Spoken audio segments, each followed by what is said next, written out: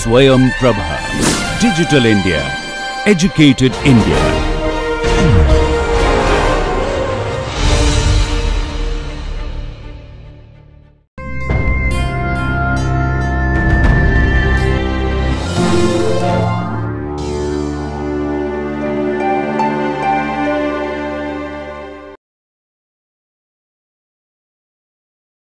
So, let us now, so I end the discussion on broken extremals, and let us now look at another formulation, a very vital formulation of reformulation of Euler-Lagrange, namely the Hamiltonian formulation. Hamiltonian formulation. Okay. So, what have we got? We have seen Hamiltonian earlier. So, seen earlier. Where have we seen? We have seen in several places, for example, in Beltrami identity, right. So, it is not completely new to us. We have also seen when we were describing variable endpoint conditions,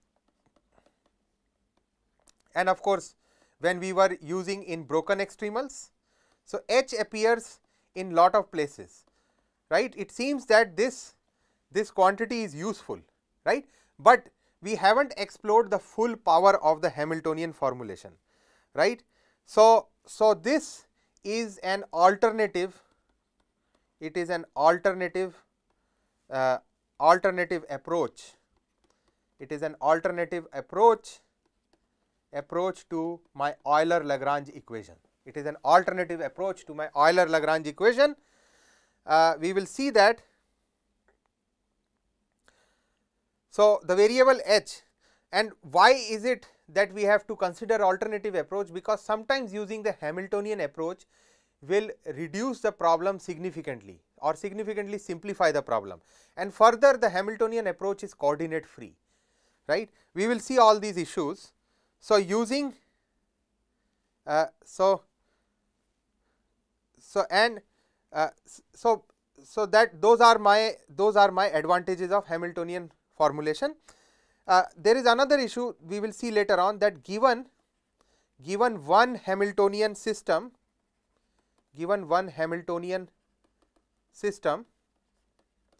we can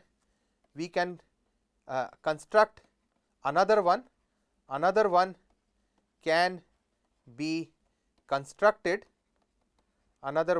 constructed, by a special transformation,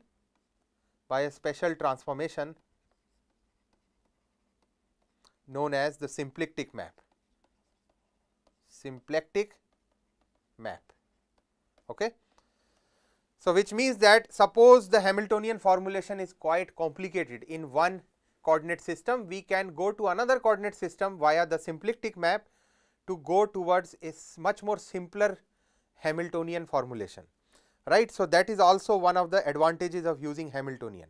We can shift from one coordinate to the other, and also we will see later on the search for such a symplectic map, such a map. When I say map, I am talking about these maps. Symplectic maps will lead to a first order PDE, leads to the first order PDE well known as the Hamilton-Jacobi equation, right, or later on as I will say that this is the well known HJ equation. So, I am going to talk about all these issues, namely the symplectic map, Hamilton-Jacobi and so on, step by step. But before that, let me start by introducing what is a point transformation. Okay. So, what is a point transformation? So, let us build the theory step by step. Point transformation. So, a point transformation is a map. It is a map connecting pair of points, let us say small x y, to another pair of points to another pair, let us say capital X y, right. So, point transformation is a map from one point to the other, right. Alternatively, we could also have a contact transformation. The point transformation is quite easy to understand. On the other hand, we have the so called contact transformation, which is a function defining the transformation which depends on the derivative of the dependent variable. So, I have said lot of things, let me describe in detail. So, my contact transformation are functions defining the transformation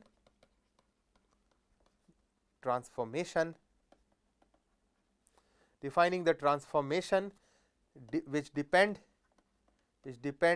on the derivative of the dependent variable.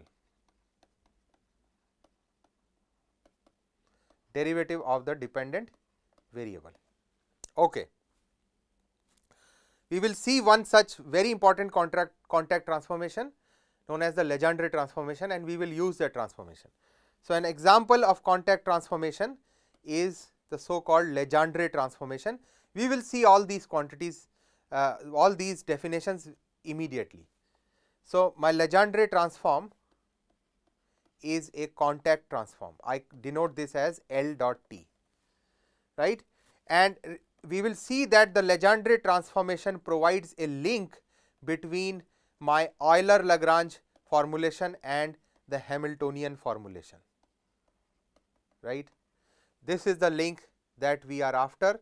Once we have found the solution in one form, that is the Hamiltonian form, we have to change back into Euler-Lagrange form, that is via the Legendre transform. So, let us consider, so to see what are Legendre transform, let us consider a function. So, consider a one variable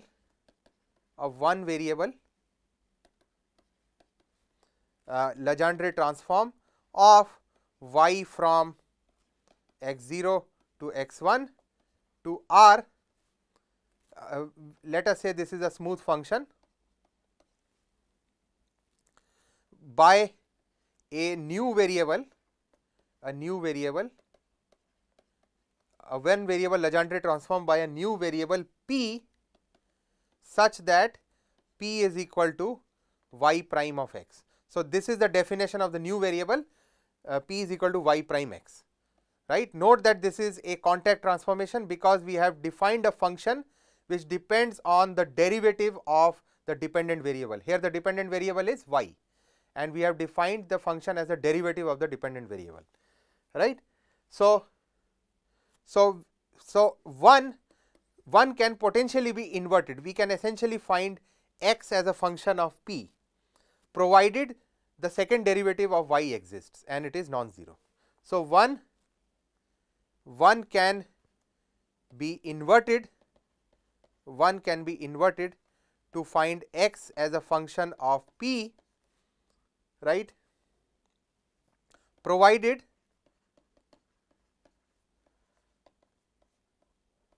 the second derivative of y with respect to x is non-zero, and that is via standard inversion argument. So, we can assume without loss of generality that the derivative is positive, does not matter, right. Okay. Because in this case we are assuming that the shape of the profile is strictly convex upward, or we are assuming a convex shape, okay, of the function. Okay. So, what is p? P is the derivative of the dependent variable, or geometrically it is the slope of the curve. So, p corresponds to the slope, it corresponds to the slope of the tangent line, right. Okay. So, then let us also introduce another new function, namely h. So, we introduce another new function, or the Hamiltonian. So, introduce the Hamiltonian h is equal to minus y plus p times x. I call this definition as my 2, right.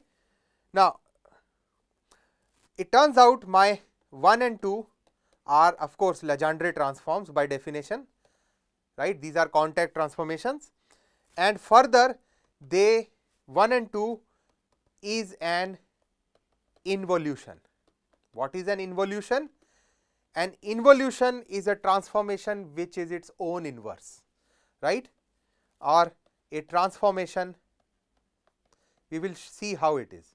It is a transformation which is its own inverse, right. So, let us see how. So, note that so we can check how it is an involution. Let us see. So, note that del H del P by definition of H. So, note that my x is a function of P. So, it is P which is the independent variable now in this new variable system P comma H, right. So, my del H del P is by definition of H is negative del Y del P plus x plus x, well, P del x del P, right. So, then this is also equal to minus del Y del x times del x del P plus P times del x del P plus x, or I can club this together. I see that this is also equal to del x del P times y prime plus P plus x. By the definition of P, P is equal to y prime, and I get that this is equal to 0 or this is equal to x, right. So, what I see is that what I have found is that x is equal to h prime P. This relation is very similar to P is equal to y prime x, right. So, in terms of the new variable, x is equal to h prime P. Also notice that minus h of this time h, the Hamiltonian, plus x times P becomes by the definition of h, it becomes this is equal to y, right. And this relation is very similar to saying that h is equal to so h is equal to minus y plus px, right. So, hence we can see that this setup is an involution, right. Okay. So, let us look at a quick example. The example that I have to see how this Legendre transformation work. So, let my function y be equal to x to the power 4 by 4. So, then we see that my P, which is y prime of x, is x cube, and or from here I get that x is equal to P to the power 1/3, right. So, my h, which is equal to minus y plus px, is going to be, so minus y is x to the power 4. So, minus x to the power 4 by 4 plus p is x cube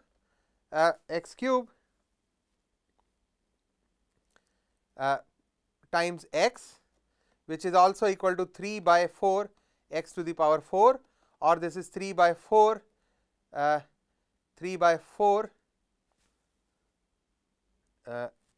p to the power 4 by 3 by this definition, right. Okay. So, 3 by 4 p to the power 4 by 3 from this definition. Okay. So, then let us see what happens to del h del p. So, del h del p. So, h is completely in terms of p. So, del h del p is 3 by 4 times 4 by 3 times p to the power 1 by 3, which is p to the power 1 by 3, which is also equal to x, right. And minus h plus x p gives me minus 3 by 4 p to the power 4 by 3 plus x. So, x is p to the power 1 by 3 times p. So, p to the power 4 by 3, I get that this is p to the power 4 by 3 times 1 by 4, right, or this is also equal to x to the power 4 by 4 by definition of x, this is also equal to y. So, I see that this definition is giving me an involution, right. So, now let me wrap up this lecture by giving the Legendre transformation with respect to the integrand of the functional. So, let us now consider a more general function. Let us consider f of x comma y prime, which is nothing but the integrand in our functional with in the Euler-Lagrange formulation, right. So, let f be a general function where x, y and y prime are considered three independent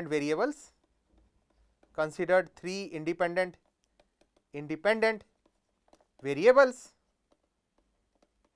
right, and we define new variables, that is p and h. We define new variables. My variables p are defined by del f del y prime, and my h is now defined to be minus f plus y prime p. Note that the role of y is replaced by the role of f and the role of x is replaced by y prime. Okay. And here in this relation x and y plays passive role, right. They are all implicitly hidden in this definition of the new variable. Okay. And also this quantity is valid provided my second derivative of f with respect to y prime square is not 0, provided this is not 0. Let me quickly look at an example in this category. So, suppose I have that f is the standard arc length integrand of the arc length functional, right. So, then my p is del f del y prime, which is also equal to y prime by 1 plus y prime square under the root, or from here I can find that y prime is p divided by square root 1 minus p square, right. And my Hamiltonian h of x y p is going to be minus f, which is 1 plus y prime square plus y prime p, right. We can replace y prime here and here to get that the solution comes out to be after replacement 1 minus p square under the root, right. So, this is my how I approach normally when we have to perform the Legendre transformation. Finally, I wrap up my discussion by noting that note for the passive variables x and y, the following relation holds, right. So, for the passive variables we have the following relation which holds. Note that since my h is minus f plus y prime p, right, I have that del h del x is equal to the derivative of f with respect to x with a minus, because only f contains x, right. And similarly, the partial derivative of h with respect to y is also minus del f del y. So, I have found all the necessary derivative in the Cartesian frame or in the Euler-Lagrange frame to the necessary derivative in the pH frame or the new frame. Okay. So, that wraps up my discussion in this lecture, and in the next lecture I am going to continue our topic of Hamiltonian formulation, namely how to derive the famous Hamilton-Jacobi equation and how is it useful to solve and give us the extremal in another formulation. Thank you for listening.